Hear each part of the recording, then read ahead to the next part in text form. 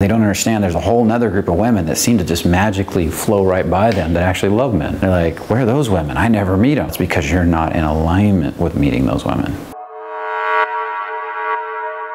Do you as a man truly, authentically, without lying to yourself, without lying to me, without just giving a reactive response, truly appreciate women?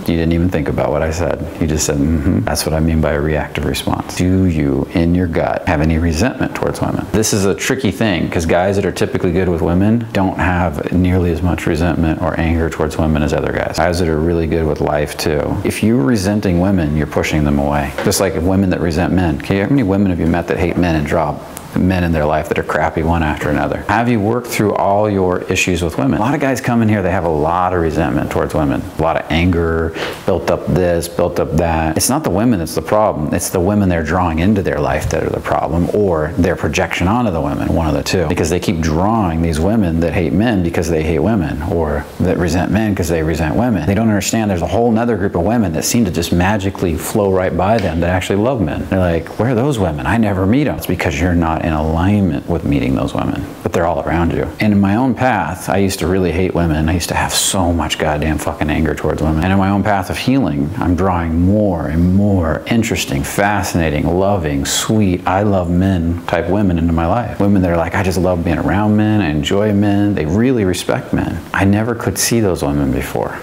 You draw these fun, amazing, super cool, sexual, that really like men, that treat you with respect, women. That changes the whole scope.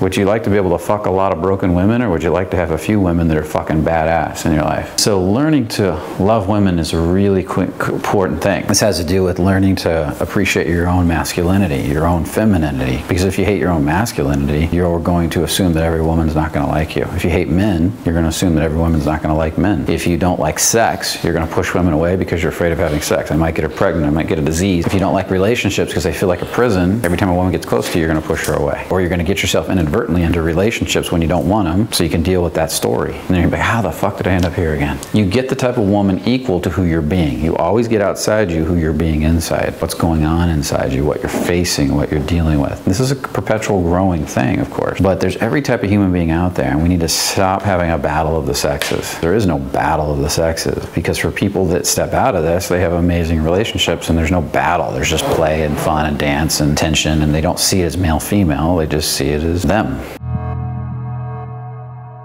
The more women test you and push those buttons, and the better you handle it, the more they respect you, get attracted to you. What would it be like to be the master at the art of creating sexual tension with women, to be so good that you don't even think about it? You just do it because that's who you are.